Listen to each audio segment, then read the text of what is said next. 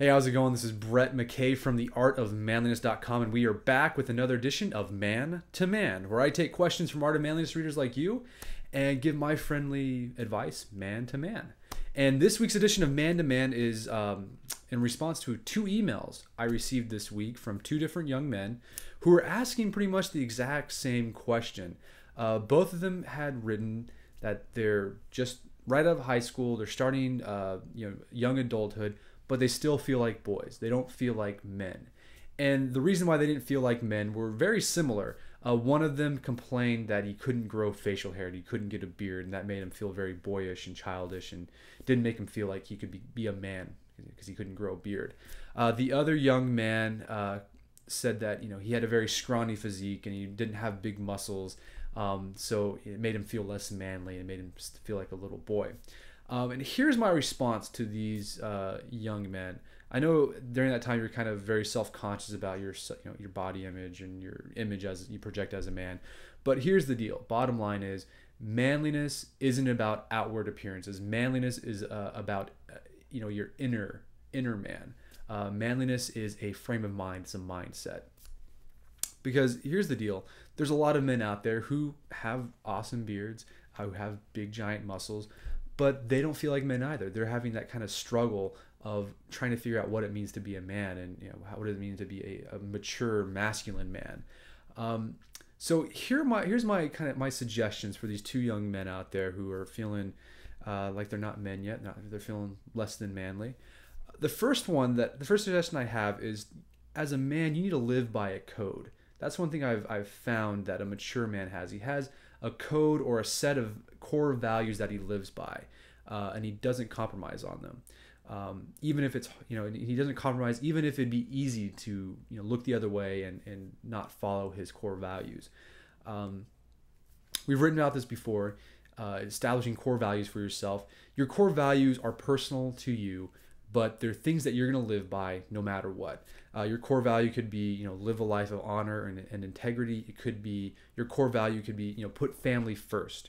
Your core value could be self-sufficient no matter what. And once you establish these core values, you're going to do everything you can to live by it, even if it's hard.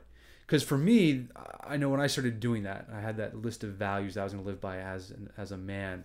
And I started living that, even if it was just really hard to do. It wasn't the easiest thing to do. When you face that crucible and you pass through it, you feel like an adult. You feel like you feel like a man when you do that.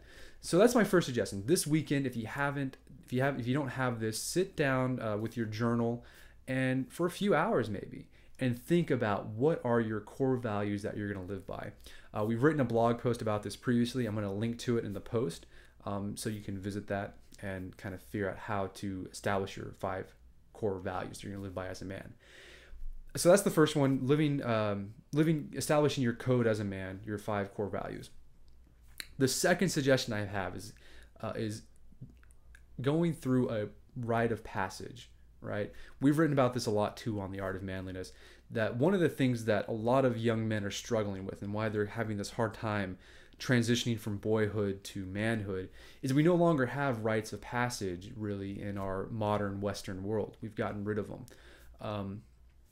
We've used to, if you go back thousands of years, tribes, cultures have had rites of passage where they've taken that young boys go through, and after they go through it, they're seen as men in the community, and it's a way for them to think of themselves and see themselves as men now. But we no longer have those. But there's opportunities for you to have a rite of passage even in our modern day. If you're a religious guy, I know there's a lot of church groups out there that have weekend retreats for men where they get together and they go through some type of rite of passage that's in line with their religious beliefs. So look that up. If you're not a religious guy, there's lots of men's organizations out there that are popping up across the country where their sole purpose is to provide a rite of passage for men out there, because this is something that a lot of men are struggling with. Some that come to mind, Wayne Levine, who's written on The Art of Manliness before.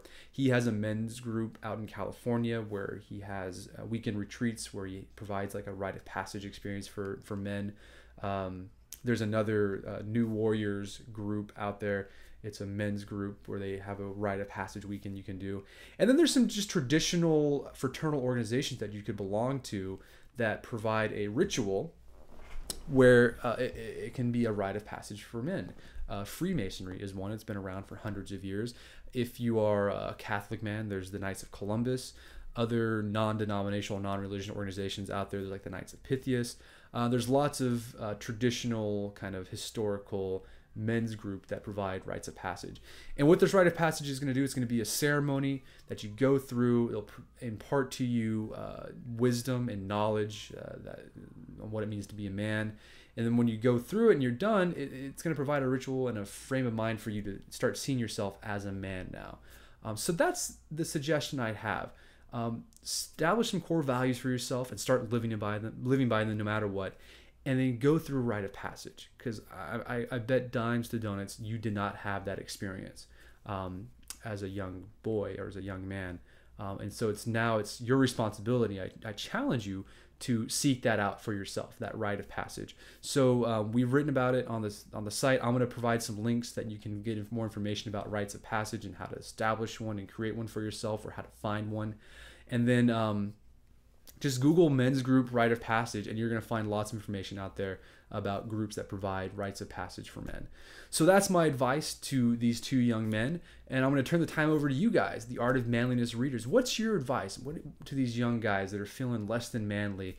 What can they do to feel more like a man and less like a boy, and make that transition from boyhood to manhood in their mind?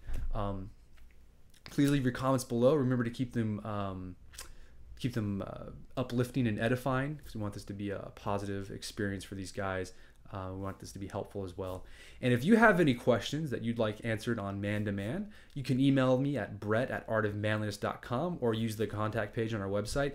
And it can be about anything. It can be about really serious stuff, and how can I feel more manly, or it can be about stuff like how to what are some things I can do to get a better shave? What can I do to dress better, or whatever you want, and I'll try to give my bit of friendly advice to it. So that's it for this edition of Man to Man. This is Brett McKay from the Art of Manliness, telling you to stay manly.